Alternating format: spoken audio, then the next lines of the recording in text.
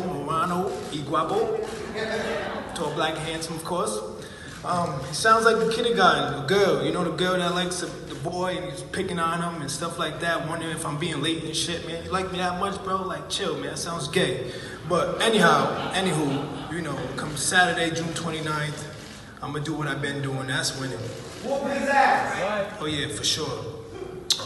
You know, no disrespect to Maciej Sulecki. He is a tough fighter. He's a top 10 guy. He's been in there with, you know, the likes of Danny Jacobs, Jack Koke, who I beat for the WBA.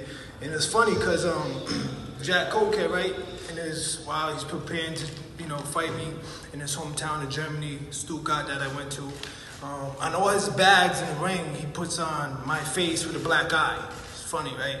And he got his ass whooped.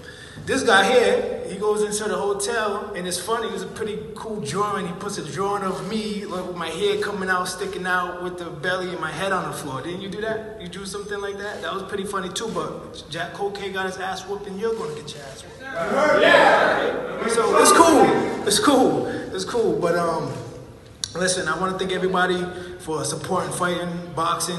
Everybody that came out, Providence, Rhode Island. I'm grateful for all the people that's here on this platform, being here, getting here safe and sound, all the way from, you know, Australia and so on and so forth, Canada, Jack, Anthony Marcella, and all these other people on the card. You know, best of luck to everybody here. Put your heart and will out, best foot forward, of course, and make the best of it, and make sure at the end of the day, everybody know who you are. This is it, the zone. Continue to do the great job that you guys are doing with boxing, Matchroom, Eddie Hoods, you know, making sure there's handsome faces out there. My man Kevin Rooney for always yelling and screaming at us to be on time, but you know, it comes with the territory. He's in here somewhere. Demetrius. But again, oh, there he goes.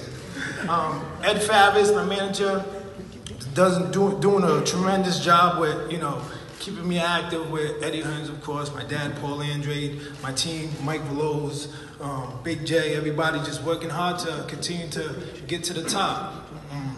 I had my first few weeks of training camp out in California with Victor